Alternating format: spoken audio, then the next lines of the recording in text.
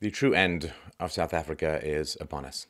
It is at hand, and the ripple effect of that collapse will be felt worldwide as millions and millions of people will flee starvation and chaos and corruption, looking for any safe haven from the hell that has been created for them. The issue at hand at the moment, the tipping point, the straw perhaps that breaks the camel's back, is land seizures, otherwise known as theft. Now, this has been a thorn in the socialist mind of South African leadership, well, for decades really, and it is a tale told by communists full of sound and fury, signifying collapse, because what the communists and the socialists and the leftists do is they look for any discrepancy in outcome. Some group is making more, some group is making less. Some group has more land, some group has less land. Some group has more savings, some group has less savings. Some group are more engineers, some group have fewer engineers. And then they say that the only conceivable possible explanation for any discrepancy in the outcome between groups is bigotry. Racism, sexism, you name it, it is evil bigotry, and that is the only possible cause. Now, it's not true. There are many causes for discrepancies between groups outside of racism.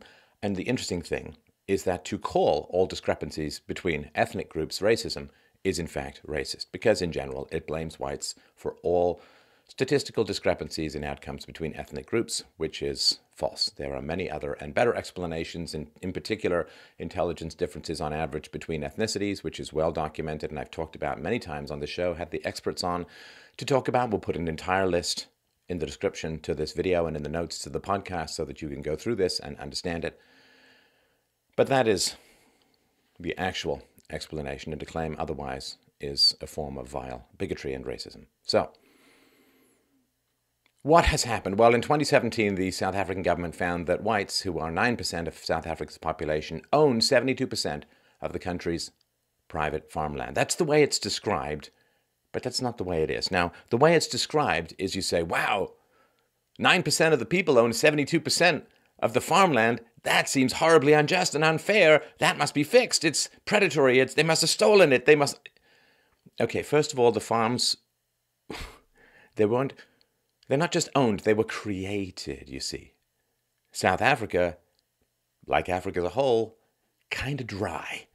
And these farms that were created by mostly the Dutch farmers called the Boers, these farms were created, they have complex irrigation systems, significant amounts of technology. They require extraordinary high levels of intelligence and competence to operate, and transferring them is not particularly easy, and it has been tried many, many times in South Africa.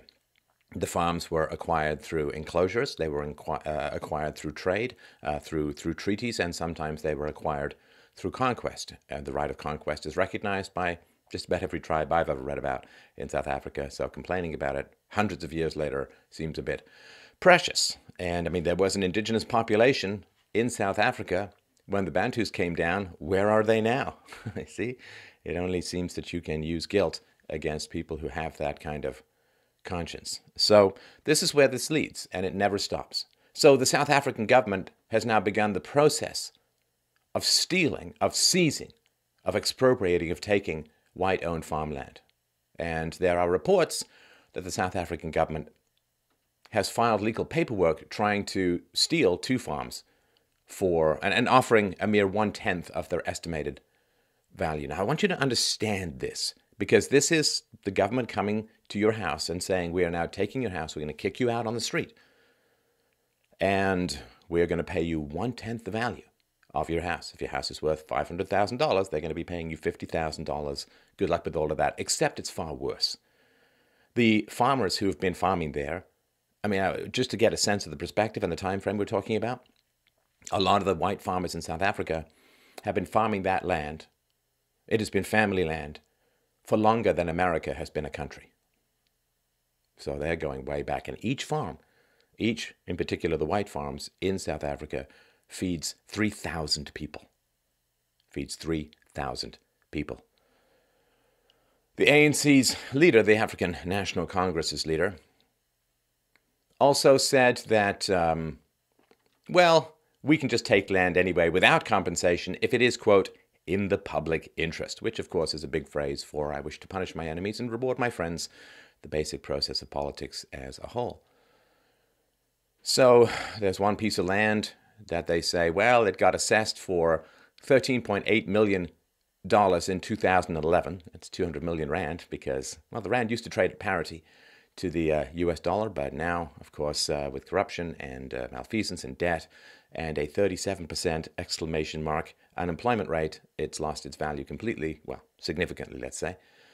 So, yeah, it was assessed for $13.8 million, 200 million rand. The government wants to take it for 20 million rand or $1.38 million.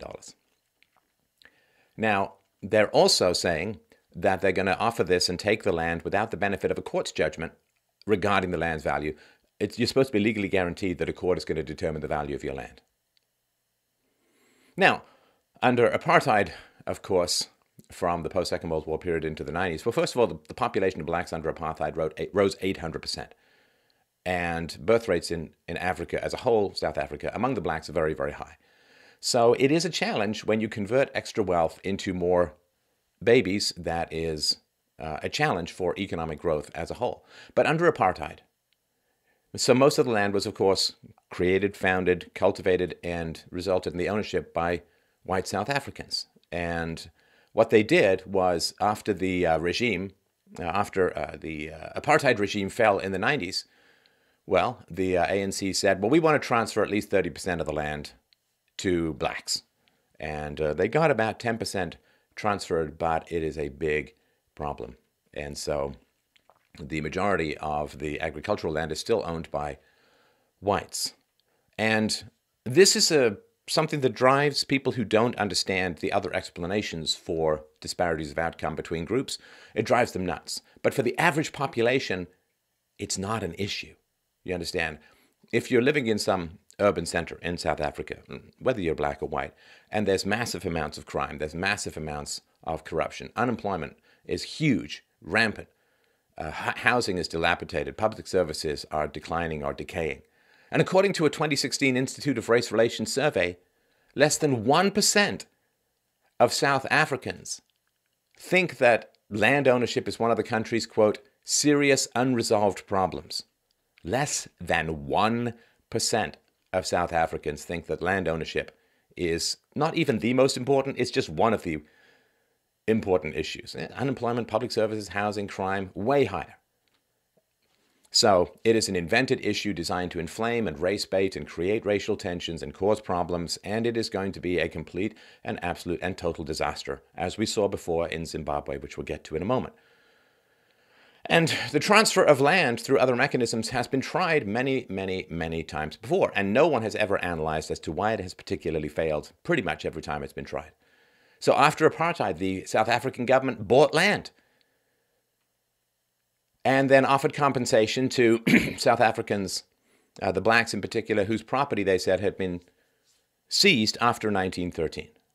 And they said, well, you can have the land if there's evidence that your land was forcibly seized after 1913, you can have the land back or you can have money. And the vast majority of the blacks said, we don't want the land, we just want the money. Now, of course, the money is probably gone, the land lies fallow, and so on. In the 90s, black South Africans also received grants and subsidies to buy land. And what happened? Well, a lot of overcrowding, poor land use, and the land often ended up lying fallow. Then the government said, oh, we're going to help black citizens buy into large-scale farming. And those who said, great, I'll let the government help me become a massive farmer, well, they ended up in debt and scarcely able to compete. Under President Zuma, the government started buying up land for redistribution. And they did this through leases rather than outright property transfers. Didn't work. And we've seen this before in Zimbabwe. Zimbabwe was a very rich country relative to the rest of Africa. Robert Mugabe grabbed land in 2000 and grabbed land without compensation. What does that mean? Well, international investors kind of notice when land is being grabbed without compensation because it means your property rights are not secure. Now, investors can invest anywhere. So why would they go to some place where the government can just up and take your stuff? I mean, it's crazy. So what happens is, with the increased uncertainty in the market, you have to have much higher returns to price in that uncertainty. And if you can't get those higher returns, you simply won't invest. So the international investors, the business community, just don't want to do business there. So in Zimbabwe, 4,500 farms, of course they were mostly white-owned, were stolen, ripped out from under people's feet, and they were given to 200,000 black Zimbabwean families. 4,500 farms stolen and given out, redistributed to 200,000 black Zimbabwean families. And it was a mess. It was a mess. So, in the less than 20 years since, out of the 4,500 white commercial farmers, fewer than 300 remain. The coffee and tea business has collapsed. There used to be 500 coffee companies in Zimbabwe. Now there are 3 left. And of course, what happened was agricultural production collapsed, which meant that Mugabe had to run to the West, hat in hand, and saying, "Some mysterious famine is striking my people. Can I get some food aid?" And I have huge sympathy for the people there. They don't want this as an issue. It's being pushed by divisive and hateful and racist politicians. But the facts are the facts. You know, let's just say 15,000 farmers decide to stop farming in South Africa. That's 30 million fewer meals every day. What's going to happen? Now, this, of course, this is a violation. What's going on in South Africa is a violation of Article 17 of the United Nations Universal Declaration of Human Rights. And I quote, 1, everyone has the right to own property alone as well in association with others. And 2, no one shall be arbitrarily deprived of his property. Now, there's a principle, a moral principle, thou shalt not steal, in play here. But there's another principle, too, which is it's nice to be able to eat. 70% of the land that was stolen or transferred or otherwise rejigged and redistributed now lies fallow. 70% of that land now lies fallow. And for a while, the government in South Africa stopped redistributing land because people just sold it back to whites. And there's nothing in a free market system that says that blacks can't get control of land, that they can't buy land. They were given huge amounts of land. I mean, in a free market system, if you can put a resource to better use than a competitor, you tend to be able to buy them after a while. Like if I'm running an apartment building and I'm charging $500 a month per apartment in rent, and you found a way that you can charge $1,000 a month per apartment in rent, then you can offer to buy me out because you can make more money from the resource. Resources in a free market tend to accumulate to those who can best maximize their productivity. That's the way it works. That's the way it worked in Ukraine when the communists came rolling in and stole all of the farms from the most productive farmers, gave it to everyone else, and food production collapsed. The Holodomor. Millions of people starved to death. Same thing happened in Cambodia when they took all the people from the cities, scattered them out to the countries and said, now be farmers. Starvation, starvation, starvation. Under Chairman Mao, collectivization of farmland resulted in mass starvation where people were literally eating the bark off trees. They were ripping open their pillows and trying to eat the feathers. That is how brutal it was. And once the government seizes land, steals land, in a sense with or without compensation, it's still a violation of property rights. And it's the old saying, your reputation can take a lifetime to build and one moment to destroy. What happens to people's perceptions of the protection of their property? What happens to all the other farmers in South Africa when they look at this massive, giant, bloody crane of the state seizing and ripping people off their ancestral farms? They have a bond with this land that most of us mobile urban dwellers can't comprehend. How far back, how deep it goes, and how much loyalty they have to the farming and to the community and to the people that they feed. The reputation of South Africa and its government can be destroyed like that. And it is in the process of being destroyed. And how long does it take to recover from the destruction of your reputation? A long, long time. So, what's going to happen? Food production is going to collapse. They're going to beg for foreign aid. They're going to beg for food aid. And people are going to flee to Europe. And they are fleeing an entirely man-made disaster. A disaster based upon race baiting, upon a complete misunderstanding of basic economics, on massive hatred, on a lack of understanding of the basic reality that there are intelligence differences between ethnicities. Can't ever judge individuals, but as a whole, when you zoom out to society as a whole, it's a big problem. And here we see rolling out again and again, as we see so often in human history.